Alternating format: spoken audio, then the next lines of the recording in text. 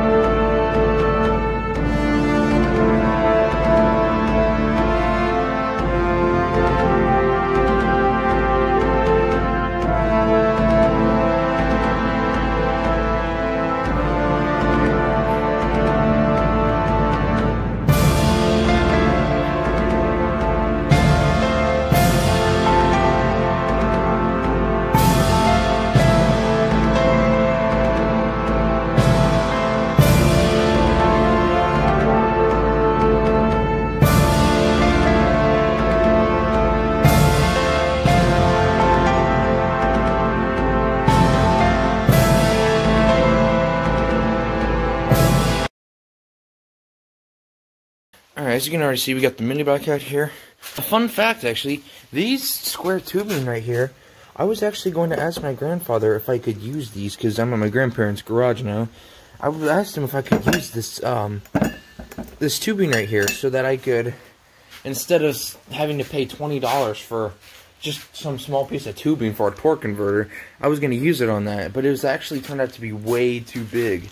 And plus, the torque converter that I did order originally from Amazon, it was the wrong chain. I did have a 420 sprocket, so I put that on. And believe it or not, I actually sent it back to Amazon with that on, so they got an extra sprocket for whatever, I guess. But, this is actually my friend's. He's got my jack shaft kind of thing going, or whatever it's called. I think it's a jack shaft assembly with a centrifugal clutch.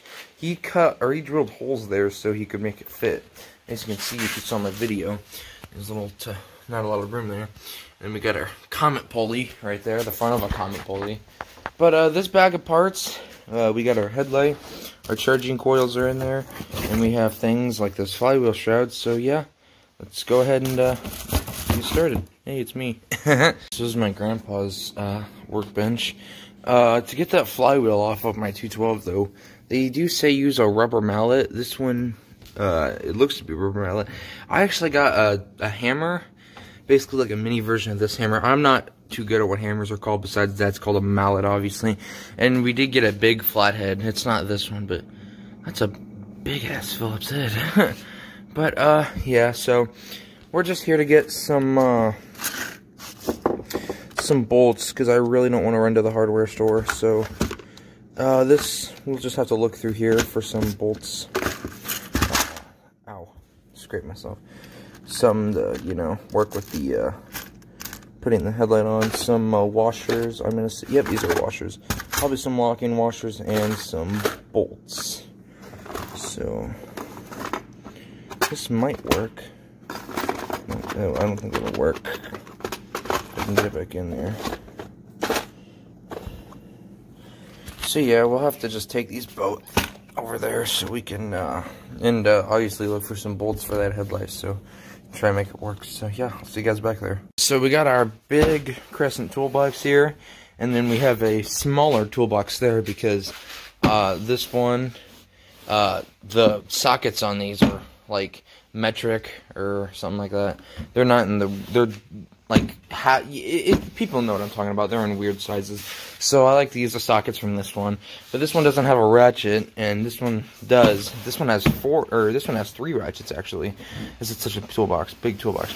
So we got washers, bolts, or this is actually nuts. I just took these bolts out right there. And then bolts. So we're going to be able to make it work.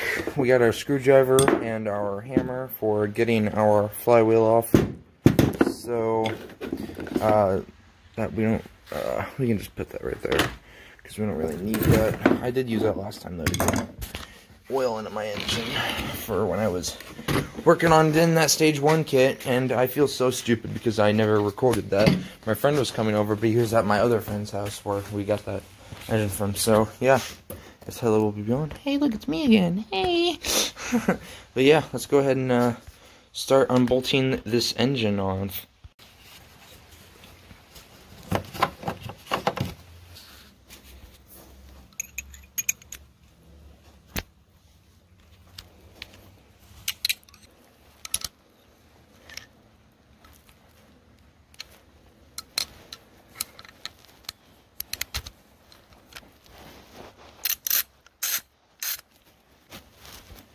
Wait, what size? 13, so we should be able to fit.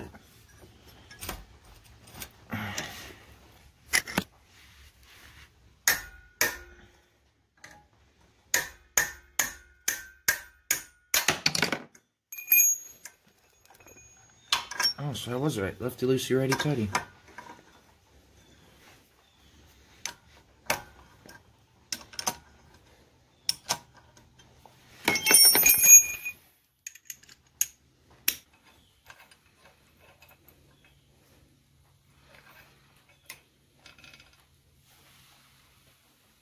There we go. This bolt. It's the front cover of the torque converter if it'll slide off.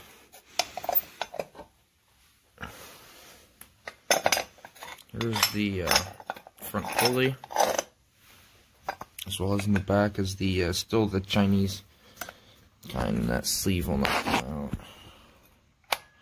So yeah. Get our belt or our little brass bushing and get this guy off without damaging the belt. Here it is.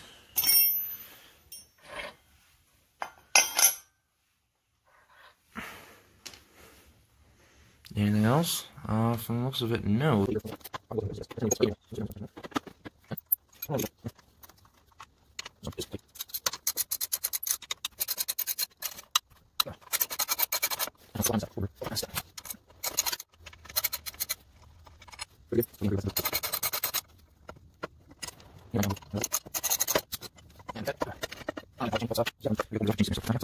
Alright, next, those engine mounts.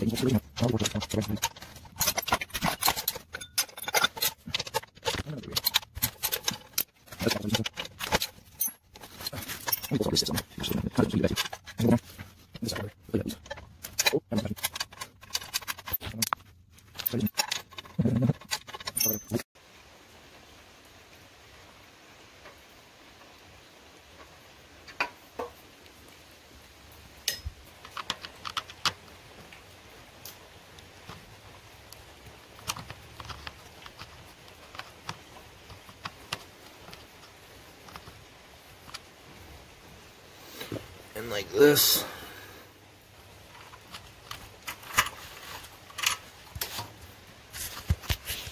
Alright, now we can take the engine off. The throttle cable out of the way. Our engine will just come right off. Now from the looks of it, I can just grab it from the valve cover. Oh. And we got the engine on top of the workbench. But hold on. We're gonna work on this. But my mom just called. She's got some chicken nuggets from McDonald's, so I'll see you then. Alright, let's go.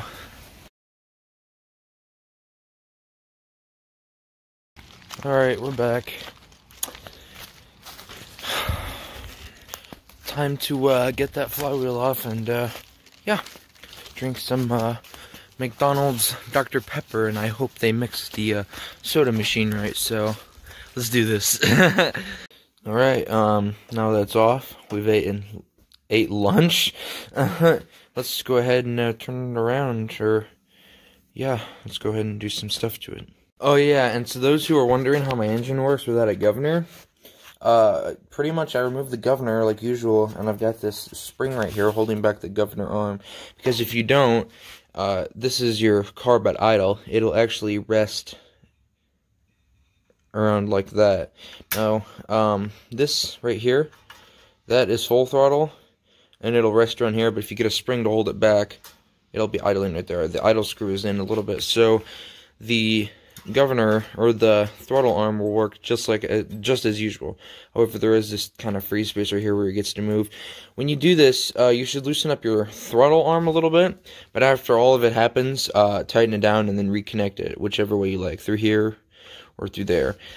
But make sure to either put a spring holding back the governor arm, either here, or you can put it on that bolt in the back right there, whichever works best for you. But yeah, disassemble. We'll go ahead and start by taking our little spring off. Resting right here should be good for now, so get started removing this.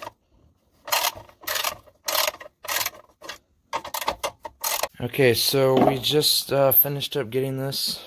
We had to open that weird zip tie thing so we could loosen this up, but here is our flywheel.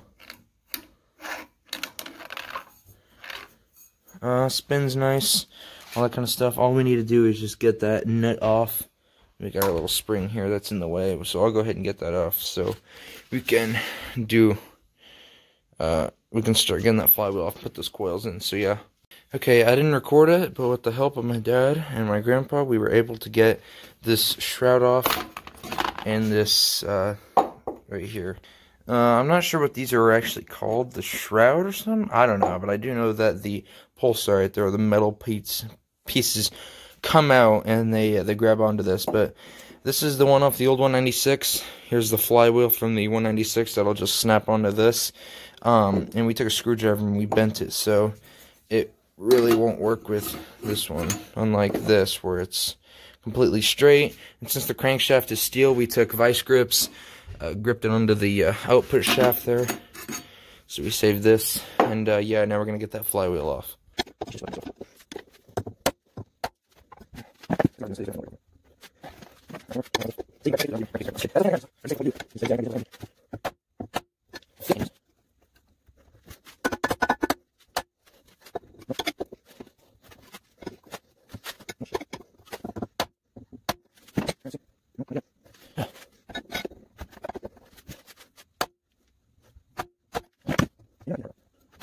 It definitely took a lot of force, but we got it out.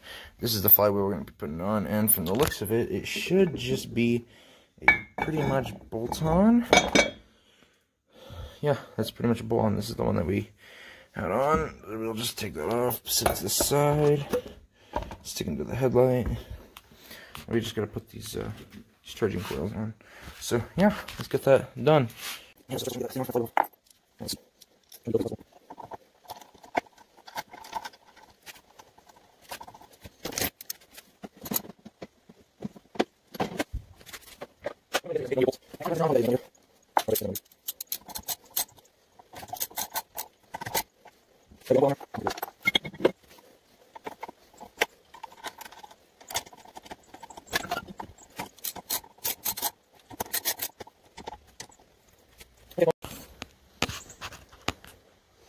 There was a little protective plate, though, that came with it. Oh, yeah, it was this thing.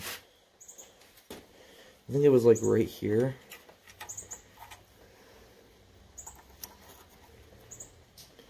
I don't know how that was on there, so I'll have to check the pick thing if I have to. Alright, we got that little protective cover there for our charging coils. Man, they look nice on this engine. They look really nice on this engine, so... yeah, let's go ahead and see if we can sneak a way to fit this wire through there so we can get it through there. So, yeah, let's go ahead and start that now.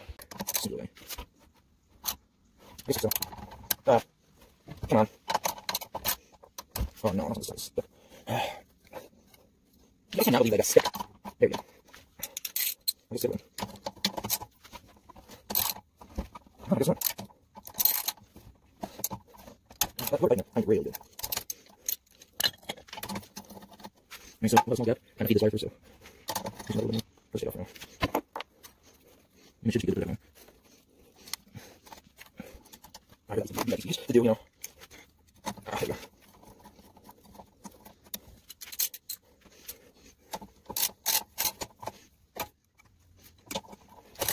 That should be better. Come on, don't you get something again? That was like I'm doing there, so what we're going to do now is clean this with a glove. Really, I'm not. Oh, damn it. I thought I cut myself.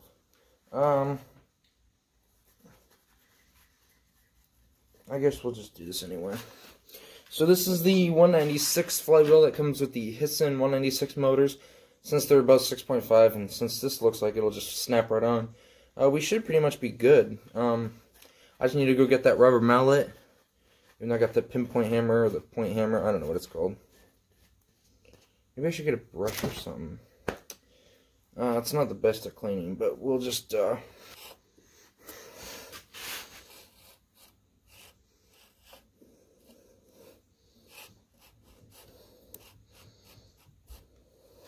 Those to me look like it fits. Looks like it fits perfectly. It's probably the camshaft inside, so. Now I gotta go back to Grandpa's workshop.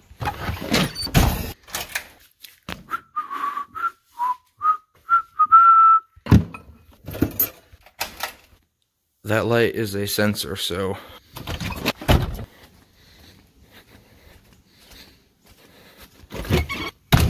Alright, back to finishing work. Thank you, sir.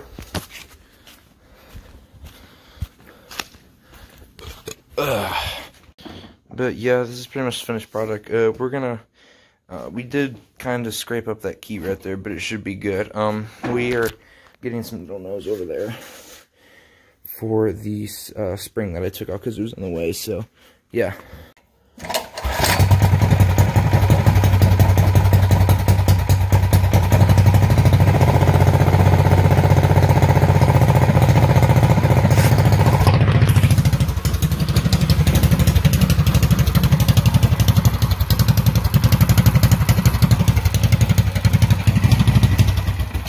And that works too, so that's good. So that's a wrap up. Turned out good. The coils are working good. The flywheel's on. The engine pretty tight. I just gotta do a few more things. I may have messed up my Q-way on my crankshaft, but with the mallet, rubber mallet, it should just get on there through. But yeah, hope you guys enjoyed, and I'll see you guys later. See ya. I don't know it does this anymore. I don't know what to do. But yeah, see you guys. Oh, I got it mixed up. My bad.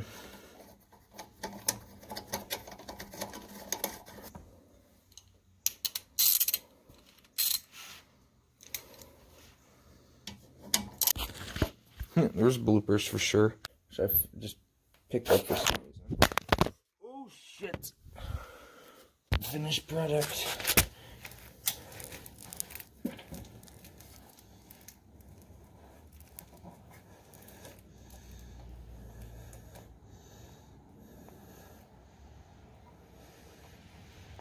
Oh, you know what I forgot? I forgot the governor string.